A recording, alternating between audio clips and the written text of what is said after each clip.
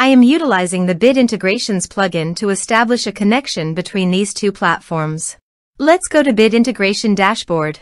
Create integrations. Search and select MasterStudy LMS. Choose a form. Choose a course. Next. Search and select an action Fluent Support. Connect to Fluent Support. Next. Map the respective fields.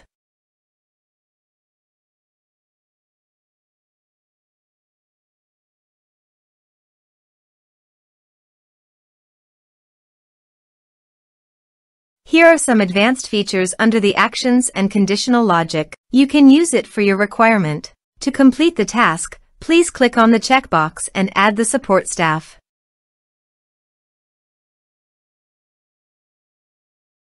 Next. Finish and save it. Now go to your other WordPress user and go to the MasterStudy LMS site. Enroll now. Start course.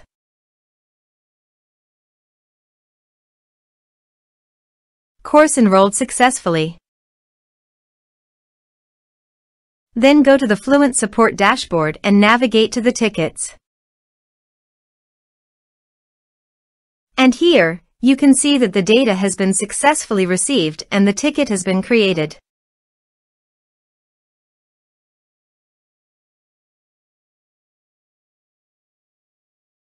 Thanks for watching.